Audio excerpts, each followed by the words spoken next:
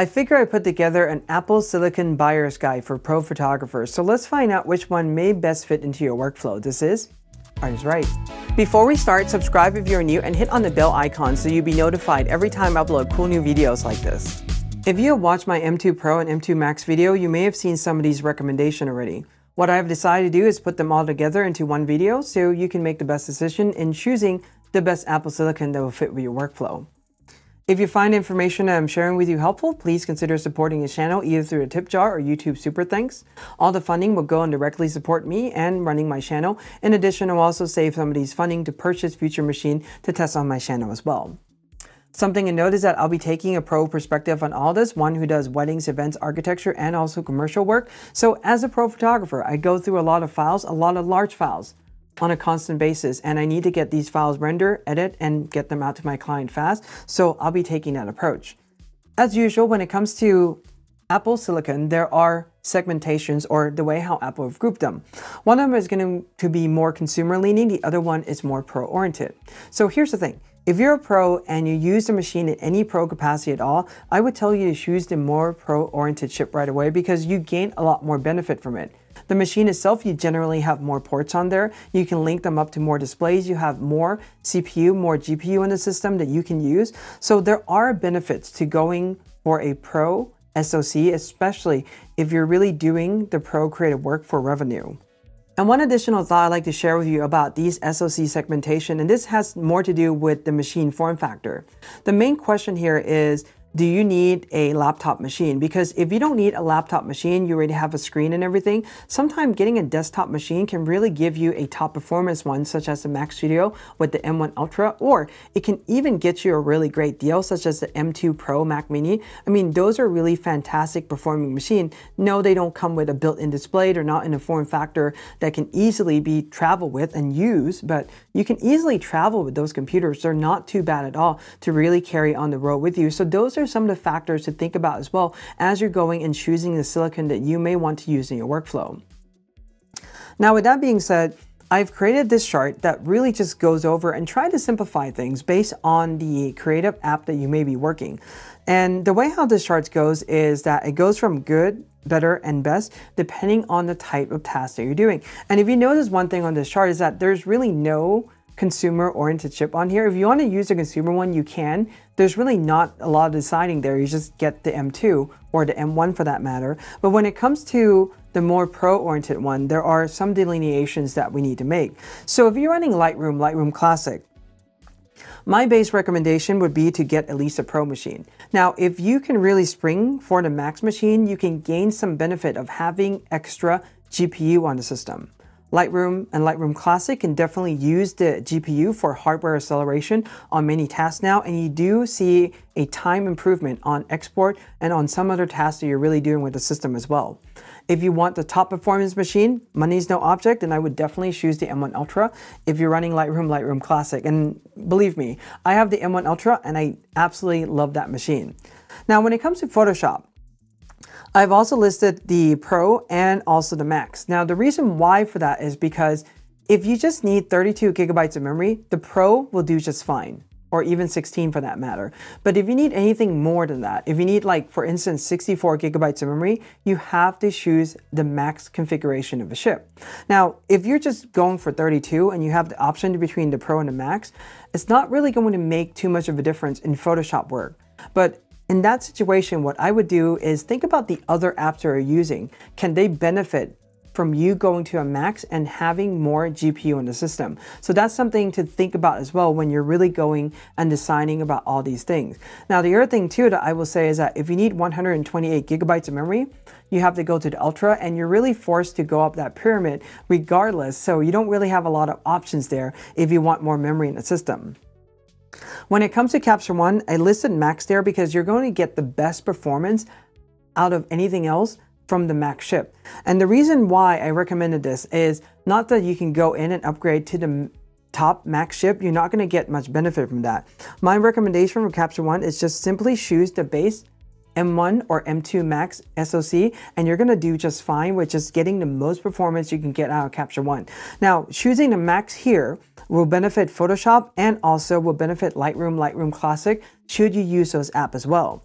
And lastly, if you do any type of video work, you will note that the Pro is not even on there at all. And the reason why is because the Max SoC has doubled the encoder-decoder engine that definitely reduced the time exporting, rendering, transcoding files and everything like that, and it comes in really handy. So if you do any type of pro video work, I definitely recommend going with the Max at a minimum, and you can also choose to go with Ultra as well. Now, if just really using Capture One, can you go with Ultra? Like, you can certainly do that, but if you watch my other videos before, choosing the Ultra specifically for the Capture One doesn't really gain you that much benefit. In fact, the point of diminishing return is usually somewhere around like the Max SoC. So those are just things to think about. Now, as far as RAM on the system go, I always recommend that for pros, go with at least 32 gigabytes of memory. If you don't use it now, in the future you may. And should you run into a situation where you need that extra burst of RAM, well, you have it in your system because there's really no way to upgrade this.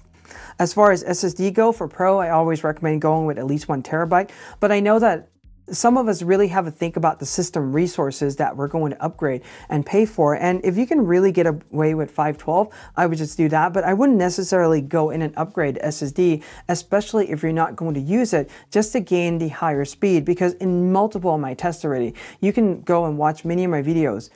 There's maybe only one test, and that is the 56 gigabyte Photoshop test that shows variations, and the variations are very minor at best. We're talking about a 1 minute time variation, so it's really not that big of a deal at all.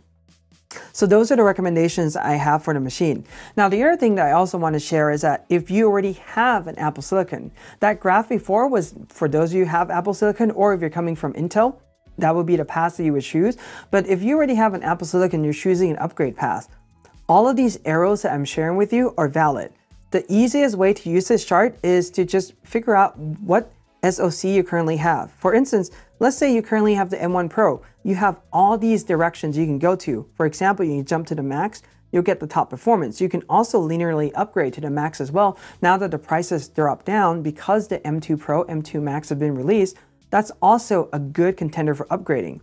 You can also choose to upgrade to the next generation too, but I just want to share with you that that's not always necessary.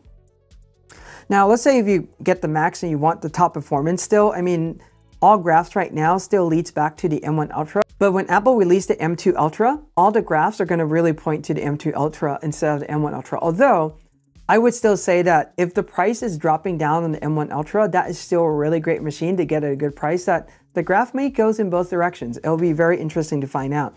The other thing that I also want to share as well is that let's say you have an M2 chip and not the Pro or the Max. You can certainly choose to linear upgrade within the generation, but another thing that I always tell different users to do is that you can always consider upgrading to the previous generation with a higher tier SoC as well. So you can go either to the Max or to the Ultra, and that will get you a much better performance than just sometimes linear upgrading within the same generation. So those are just things to really think about when it comes to just upgrading these components. All right.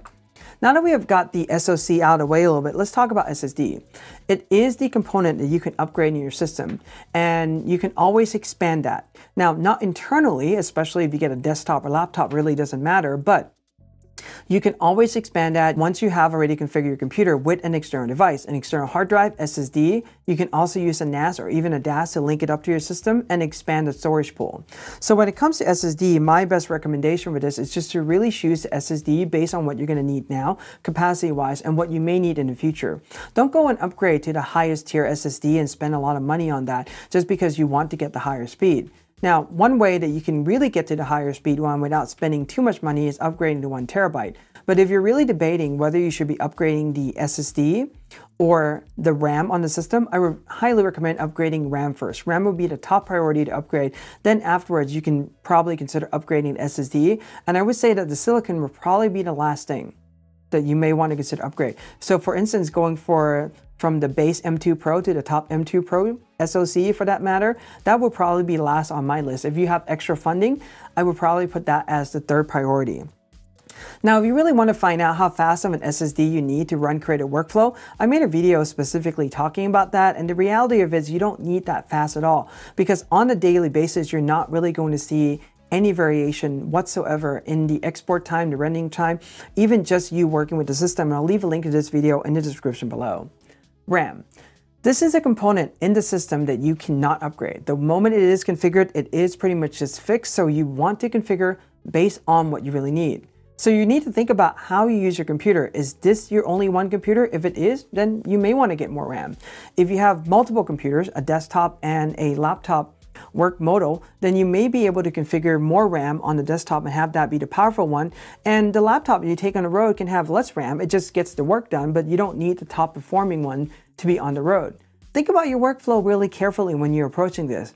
The other thing too is think about the way how you work through the program on your computer.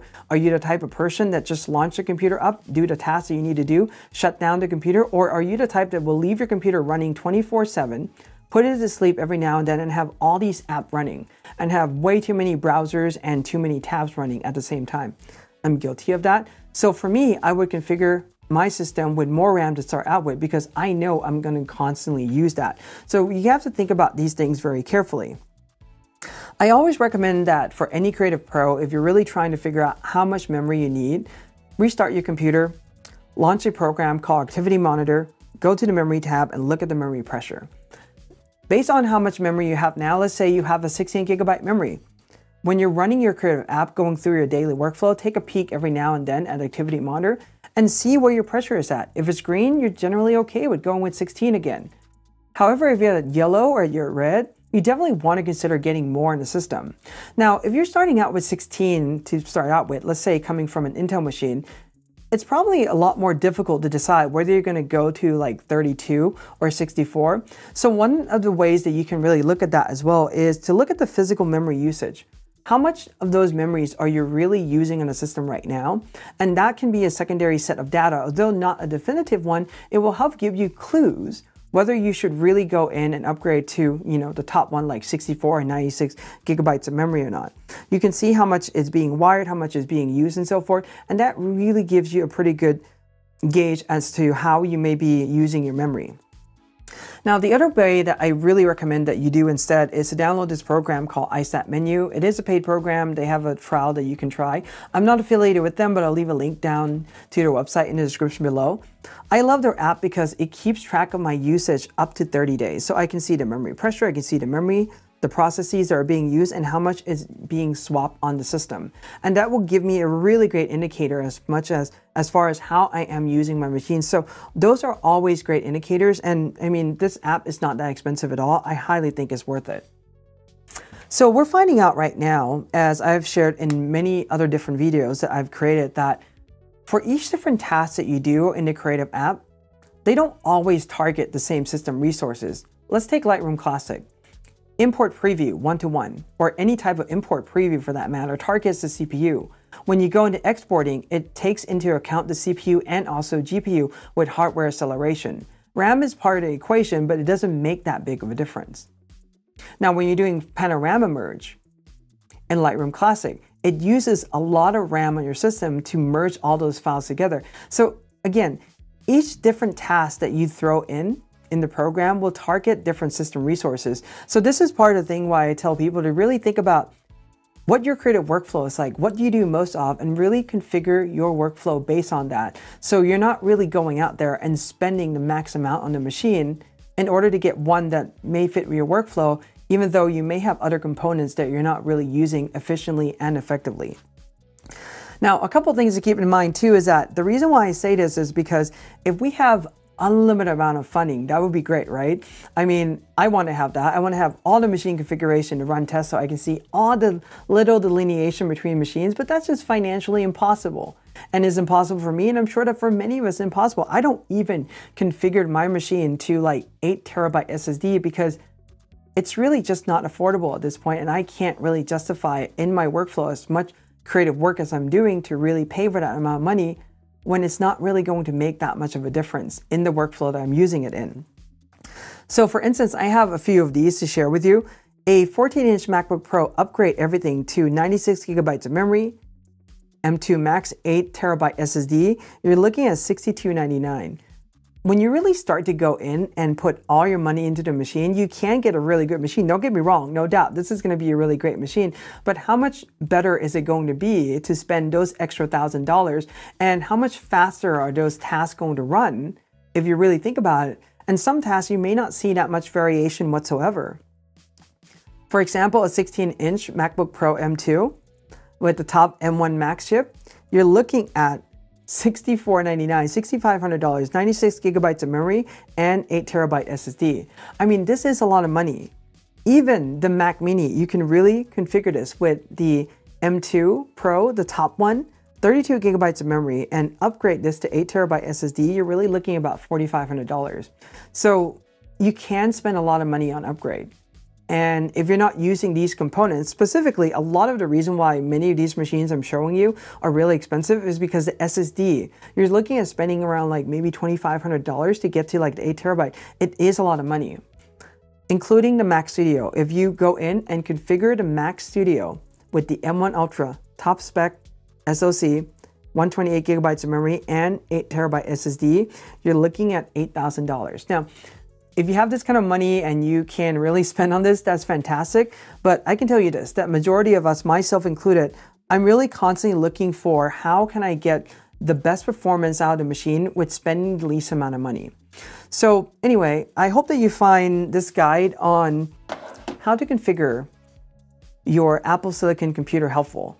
At least gives you an overview for the idea. And if you want to see any of the machine performance, how they perform against each other, the M1, M2 generation, the different chip configurations, what I would do is I would check out the other videos that I have made specifically on those topics, and I'll leave links to them, or many of them, in the description below, so you can definitely check that out.